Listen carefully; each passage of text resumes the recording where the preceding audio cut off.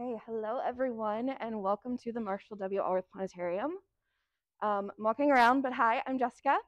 I am the director and will be one of your tour guides to the universe tonight. We've also got Braden in the back who is helping out, and you also met Clayton. Those are both two of our students who work here.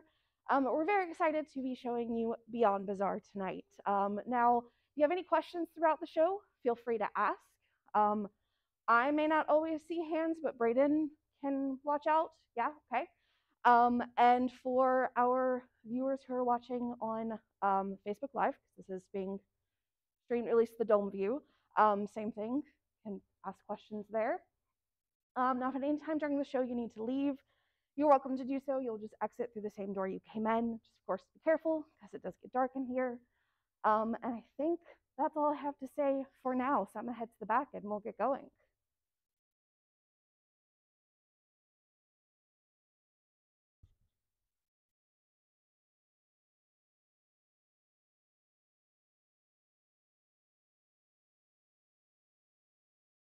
All right. So as I said, our show tonight is called Beyond Bizarre, where we are going to be looking at the strange and bizarre things that we can find in our universe. And we're going to start off kind of close to home, exploring things within our own solar system. And then we will slowly make our way further and further out.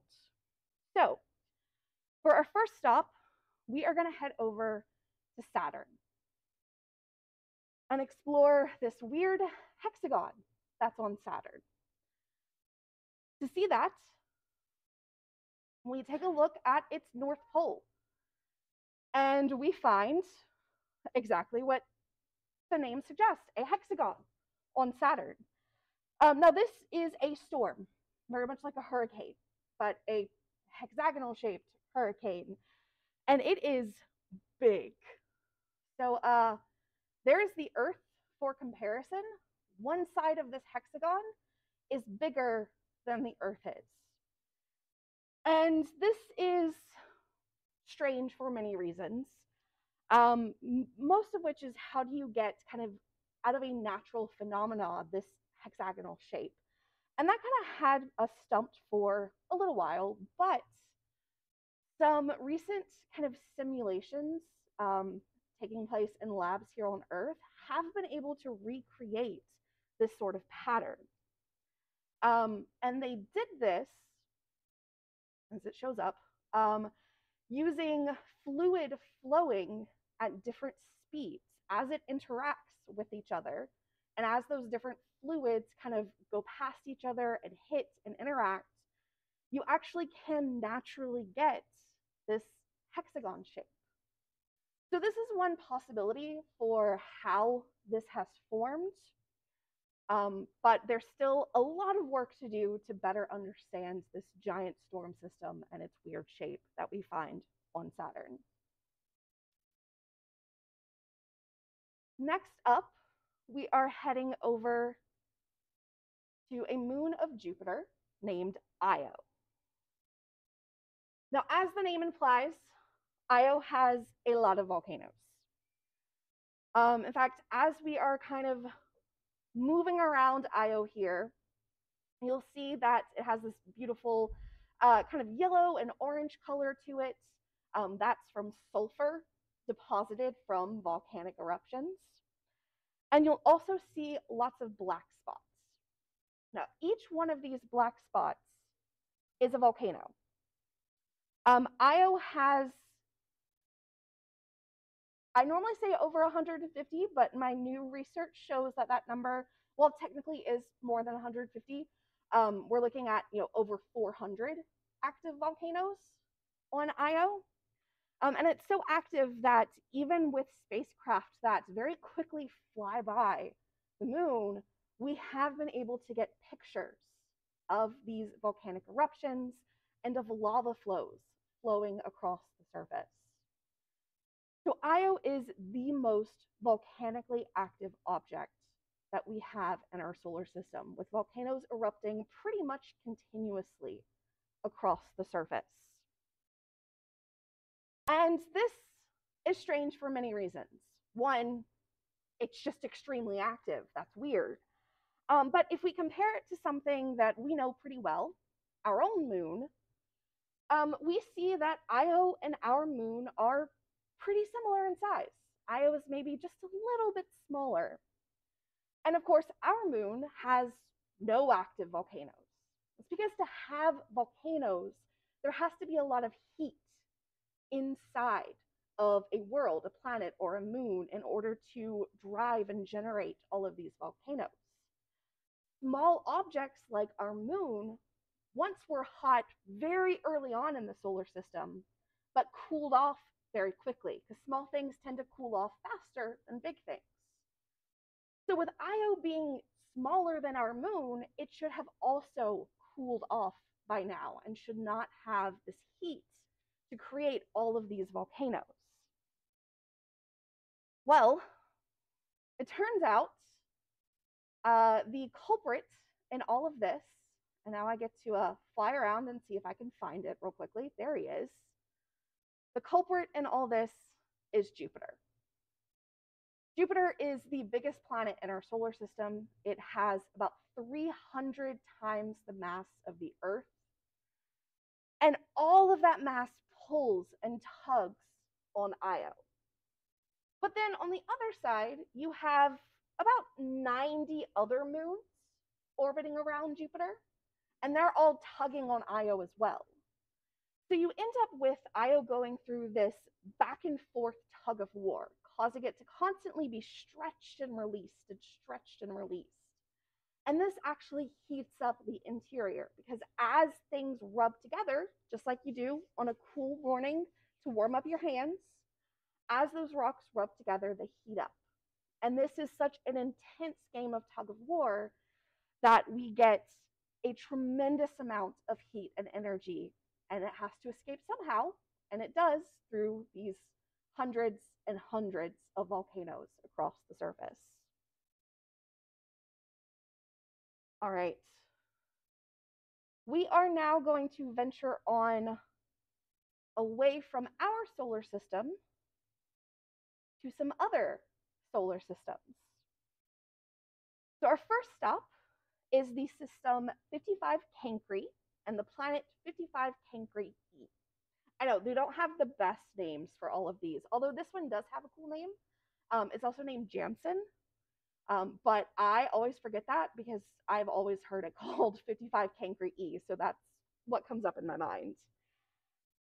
Now, this planet is located about 41 light years from Earth. So a light year is the distance that light travels in 1 year. It's about 6 trillion miles. It's located about 41 light years away. The planet itself is what we call a super Earth. So it is about 2 times the size of the Earth. What the heck? Here we go. Come on. There he is. It's about 2 times the size of the Earth. There's the Earth for comparison right over there. But about 8 times the mass of the Earth. So you got 8 Earths squished into something the size of 2 Earths. And as you can see here, it is very, very close to its star. It's so close that it actually takes only 18 hours for the planet to make one complete orbit around its star. In other words, a year would be 18 hours. It's kind of crazy. But being that close means the planet gets extremely hot, with temperatures getting up to almost 5,000 degrees Fahrenheit, which is why you see the representation here covered in lava. This is very likely a lava world. So while it may be a super Earth, it's definitely not Earth-like. But that alone doesn't necessarily make it bizarre being a giant super Earth lava world. Let's go back to those stats again. 8 Earths squished into something the size of 2 Earths. that puts a tremendous amount of pressure on the interior of the planet. So much pressure that we think the carbon is squeezed into diamonds. And we estimate that about a third of the planet is made of diamonds, hence the title, The Diamond Planet. Now, this is still slightly debated among astronomers, how much diamond could be there, but it's really cool and really weird, and I love it. And who wouldn't love a diamond the size of a planet? I mean, just saying. All right, we have one other planetary system that I want us to go visit. So we are going to head over to the star system K2-18. And in particular, the planet K2-18b, which for a while thought could be our next Earth. So this planet sits within its star's habitable zone. This is what you're seeing here, kind of the greenish area is the preferred area. Essentially what this is, the habitable zone, is the distance that you need to be from the star in order for the temperatures on the surface of the planet to be ideal for liquid water and therefore ideal for life. Hence, habitable could be, inhabited. It's also sometimes called the Goldilocks zone because the temperatures would be just right.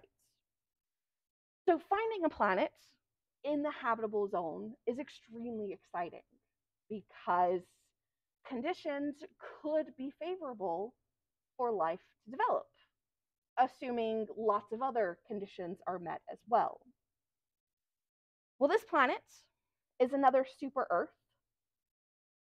Again, it is about 8 times the mass of the Earth, about 2 times the size. So it did, looking good for a possible Earth analog. And then in 2019, we got some really exciting news.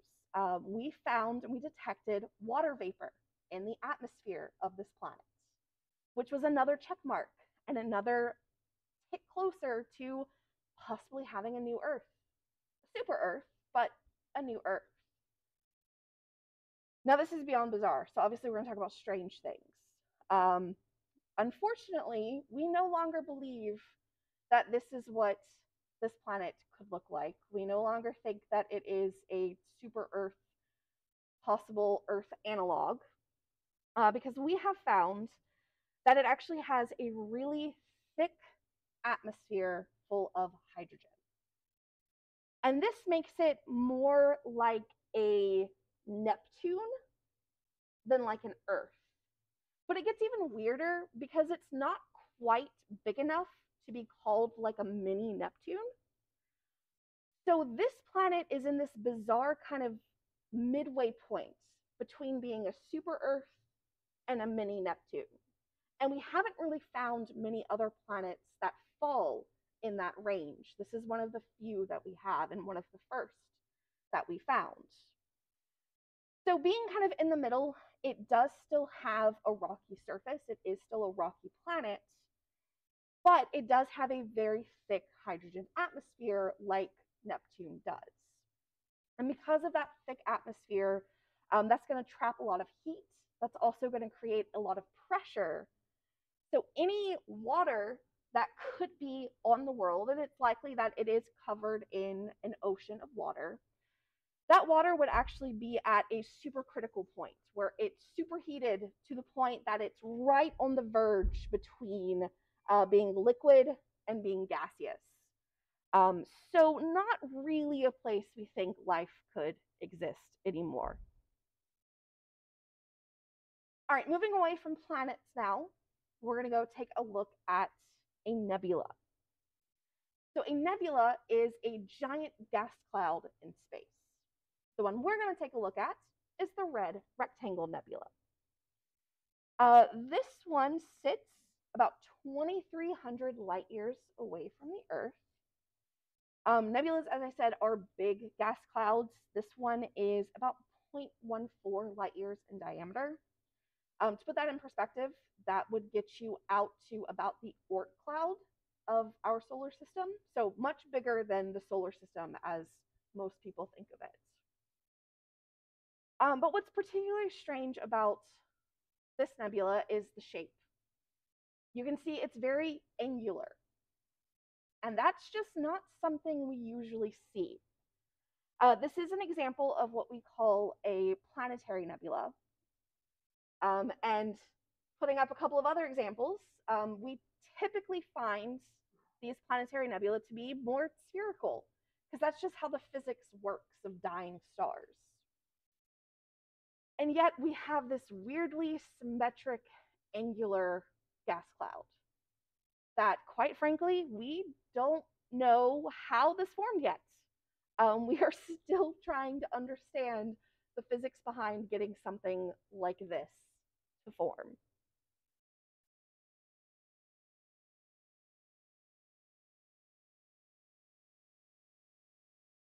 The next stop in our galaxy is the globular cluster Omega Centauri. So, a globular cluster is essentially a group of stars, right? Globular clusters in particular tend to be spherical in shape. So the distribution of stars is roughly spherical. And they can contain anywhere, on average, from thousands to hundreds of thousands of stars within them. And they typically look like this, with the stars being really close together at the center and then becoming a bit more spread apart as you get to the edge of the cluster. Now, Omega Centauri here is a beast. Now, I said globular clusters tend to have, thousands to hundreds of thousands. Yeah, this globular cluster contains 10 million stars and is about 10 times bigger than most globular clusters. So as a comparison, here right on top of it is the globular cluster M13, the Great Globular Cluster of Hercules. That's it. That is a normal globular cluster. And that is Omega Centauri. It is a beast of a globular cluster. Now, with those 10 million stars, especially there at the center, they get packed really close together. On average, those stars at the center are within about 0.1 light years from each other, which is very close. As a comparison, the closest star to us and our sun is over 4 light years away. So really, here at the heart of globular clusters is the only place where you're going to have stars that are close enough that they could actually collide with each other. Now, we were stumped for a while of how a globular cluster this big could form. All other globular clusters we know formed kind of at the beginning of the galaxy. They were some of the first groups of stars to form as the galaxy formed. But this beast kind of was, a question. How did something like this form? Well, it turns out it probably did not form as part of our galaxy. We think it's actually the remnants of the core of a smaller galaxy that our galaxy ate. And all of the rest of the stars that were in the galaxy kind of got incorporated into our Milky Way, but the core itself was able to hold itself together. And so it exists together as what we now see as a giant globular cluster. But yeah, it's probably the remnants of a galaxy that got eaten by ours, which in and of itself isn't that uncommon. Galaxies eat other galaxies all the time. Okay, one more stop in our galaxy. We are going to head to the very center of our galaxy, where Sagittarius A star lives. Now, Sagittarius A star is a supermassive black hole that sits at the center of our galaxy. So first, what's a black hole? Great question. Black holes are essentially objects that have so much mass squeezed into such a small volume that the gravity they exert is to the extreme. And it's so strong that not even light can escape from its gravitational pull, which is why they're black, because light can't escape from them. They don't emit light, so they look black. Now, for a while, we knew of the existence of stellar mass black holes. These are the results of the death of stars. Typically massive stars, usually a star needs to be at least 20 times the mass of the sun, and it explodes in a supernova, and then the core of the star collapses in on itself and creates a black hole. And that black hole is usually, 5 to 10s of suns worth of mass in size. So that's a stellar mass. This guy here at the center of our galaxy has 4 million suns worth of material, which is why it's a supermassive black hole. And despite, black holes are cool, so I wanted to talk about them tonight in this show. But in particular, I decided on this one because we don't really know yet how these monstrous supermassive black holes form. Like I said, stellar mass black holes, we understand. We get that. But these guys are a completely other question. One of the original thoughts was, maybe a bunch of smaller black holes merged together to create these monstrous supermassive black holes. And that was kind of the pervading idea for a while. And especially as we started finding that most galaxies have a supermassive black hole at their center. The problem came when we started looking at early galaxies, and we found that they also have one, a lot sooner than they should if they formed by a bunch of small ones merging together to create a big one. And so that has us scratching our heads of, okay, well, how could these form then? And we don't really know yet. And that is one of the reasons we are still very actively studying those young early galaxies in the hopes of understanding how these supermassive black holes formed. All right. We have 2 objects left. These are going to take us beyond our galaxy. Come on. Come on. There we go. All right, the computer was not wanting to listen to me. So next up, we are going to look at something called Hoag's objects. Now, in order to understand why this is strange, we need a little bit of background. So Hoag's object is a galaxy. And galaxies typically come in one of 3 types. You have elliptical galaxies, which are roughly spherical. They tend to have older stars, which is why they're redder. You have spiral galaxies, which are shaped like a disk and tend to have young populations of stars. And then you have the irregulars, which are everything else. And irregular galaxies tend to be the result of these collisions and mergers between other galaxies. So having kind of seen what other galaxies look like, this is Hoag's object. It doesn't really fit into any of our categories. Yeah, it has a disc-like feature with this blue ring. The center looks kind of like an elliptical, but it's also like way too just nice to call it an irregular, because irregulars tend to be just very blobby, unusual shapes. This is a very structured galaxy. So it is the first of its kind of what we call a ring galaxy. And there are a handful of other ring galaxies that we have found, but we don't understand at all how a galaxy like this could form. How you get that nice, almost elliptical galaxy at the center, surrounded by this ring of blue stars. That blue indicates very young populations of stars. And so we see this ring of active star formation going on with a lot of blank space in between the two parts. And there's competing ideas of how very specific mergers between galaxies could maybe create this. But bottom line is, we don't understand. And yes, we have a handful of them to study, but we haven't really gotten too far on deciphering how exactly they're created, which I love. I think it's very cool.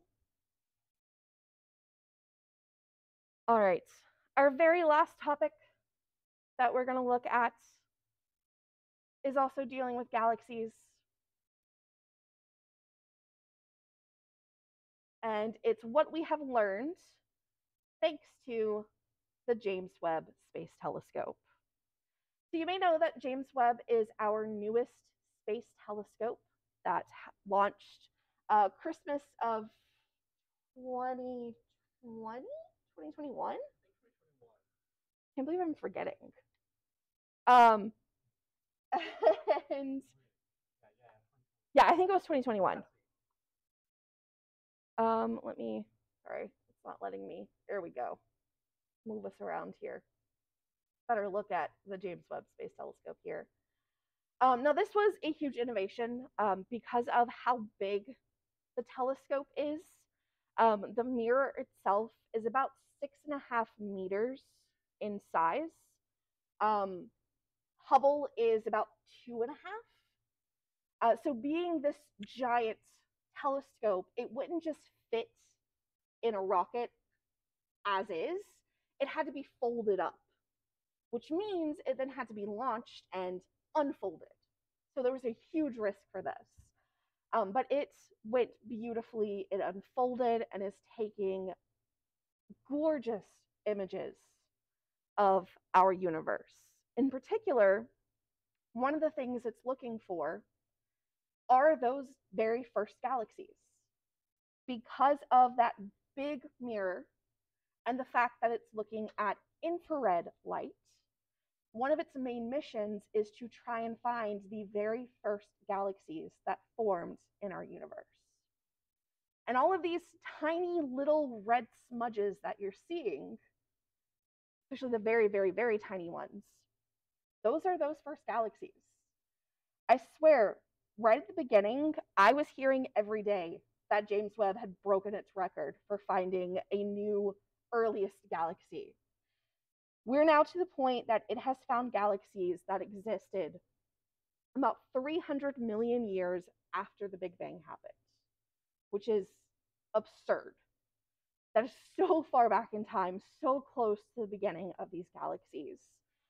And by studying these, it's going to help us to, as I said before, learn more about supermassive black holes, but also learn about galaxies themselves and how they formed into the brilliant, big, beautiful galaxies that we see in the universe today. Now, with these early results, we're already getting surprises, though, because these galaxies, these early galaxies we're finding a lot more of them than we expected, which tells us that galaxy formation must have started even earlier than we thought and must happen at a much faster rate than we thought. And yeah, that ends us on our big question of how did this all get started? What's this process like? And James Webb is very hopefully going to help us answer those questions. And along the way, it will probably find more bizarre objects for us to add to the show. I guarantee the show is going to change pretty dramatically over the next few years as we continue to find more and more weird and bizarre stuff out there. But for that brings us to the end of our show for tonight. Are there any questions? I'm bringing the lights up some. No? Not seeing any?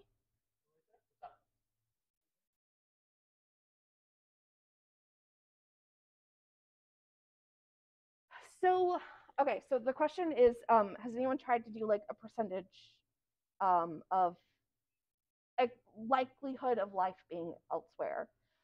There is something called the Drake equation, which does just that. It's a way of trying to think through all of the factors that would go into creating a world with life that develops intelligent life, that then develops life capable of space travel and communication, so like us. The problem with the Drake equation, it's not like an actual real mathematical equation, it's a thought experiment. A lot of those factors we just don't have the answers to because we have one data point, right? We have us. And so, depending on how optimistic or pessimistic you're feeling, when you go through this thought experiment of the Drake equation, you could get one, which would be us, or you could get millions of potential other civilizations out there. We just don't know enough yet. Now, my personal opinion is yes, there is life out there, there is other intelligent life out there. In our galaxy alone, we have about 200 billion stars, and we have more than that planets. We have several hundred billion planets in our galaxy. And from what we found so far, we estimate about 20% of those could be Earth-like, could support life on them. That's just within our galaxy, you know, a couple tens of billions of Earths. Then when we look at all of the rest of the galaxies, which we're currently estimating about 2 trillion galaxies in our universe, the statistics just to me seem overwhelming in favor that there has to be something else. Now, whether we'll ever find it or whether we'll communicate with it if it is intelligent is a completely other question. Space is big, and it takes a lot of time, even for a light signal, to travel. If we were to send a signal out now, it would take 100,000 years before that signal got to the other side of our galaxy. It would take 2.5 million years before that signal got to the next closest galaxy to us, the Andromeda. Space is really big, which makes communicating and traveling difficult. So I think there's life out there. I think most astronomers would agree with that. Whether or not we're ever going to find it or communicate with it, completely different question. I have no idea. I think like basic, like microscopic life is most likely incredibly common actually in our universe. Yes. But actual intelligent life, like you said, is most likely not very common. And legit, like I do think it's definitely out there, but like it's still like too far away. And if there, if I do think it's most likely there's probably some in our galaxy, Yeah. but it's probably in stars way too far away that we can't even like communicate. And even if we like were able to communicate, would we be able to communicate with them enough to have any meaningful Yeah. interaction as well? It's honestly it's more of a philosophical question. It does turn into that. Yeah. Astronomical one. Yeah. But it's incredibly interesting. And as you can tell from our very long-winded answering, something we love talking about. Yes, yes. Personally, I'm Team Europa. I'm really, really hopeful for the Europa Clipper. We'll see. Yeah, we'll see. All right. Do we have any other questions? No? All right. Well, again, thank you all so much for coming out to see us. Hopefully the weather wasn't too bad getting here and isn't going to be too bad getting back home. But please, drive safely out there. We're here if you have any questions. Before you head out in front of the TV, there are some star charts. Feel free to take one with you. They kind of show what stars and constellations you can see up over the next month. And yeah, thanks again for coming, and we hope to see you back at another show.